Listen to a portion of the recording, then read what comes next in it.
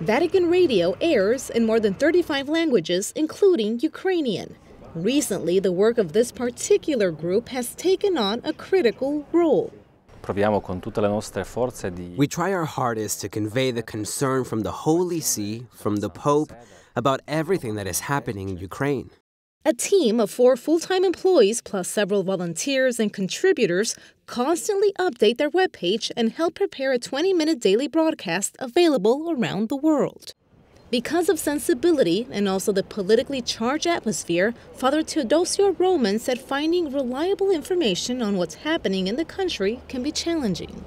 A very important role for Vatican Radio and for Ukrainian media in Western Europe is to broadcast legitimate information, because normally in many media outlets we have so much news, so many journalists who write and speak about the situation in Ukraine, but unfortunately it's not always the truth. Vatican Radio, he explained, stepped in to fill that gap, and more so, they're also a point of reference for worship.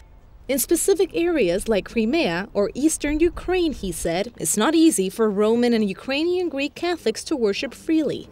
In fact, several priests were forced to abandon their parishes after armed groups overtook Crimea and several towns in the east of the country. Each Sunday, for all the major feasts, we broadcast the liturgy in Ukrainian. Those who are unable to participate in their church can always listen to the Mass live or through the internet. Pope Francis and the head of the Ukrainian Greek Catholic Church have denounced the violence and called for peace.